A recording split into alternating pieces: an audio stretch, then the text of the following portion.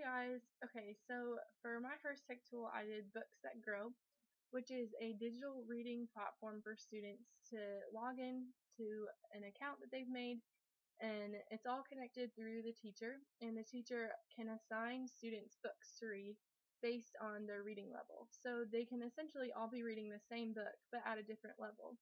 So the levels can differentiate between um, complexity and simplify them enough that the student that's reading it can understand it, but also be getting the same information and facts that a higher or lower level is getting. So they're all getting the same information just in the way that works best for them. So a great tool with this website that you can use is having the students take quizzes on the books so that you can monitor their progress through the quizzes, and then you can look back and see how they've been doing on them, and you can even go in and look at the individual quizzes to see what questions they've gotten wrong, and see which areas that you need to work on specifically with them in the classroom.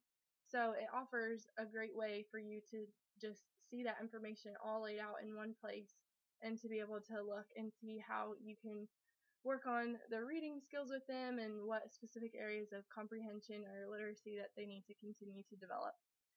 Additionally, the website offers a tip of the month for teachers that comes right to your email. It's not even connected with the having an account on the site at all. It's just a great way for teachers to just get a simple tip on how they can assist their students with reading.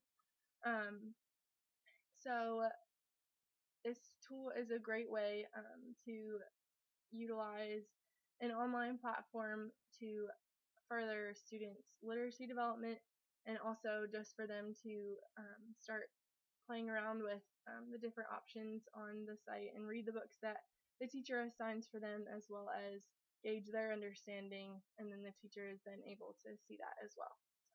That is Books That Grow.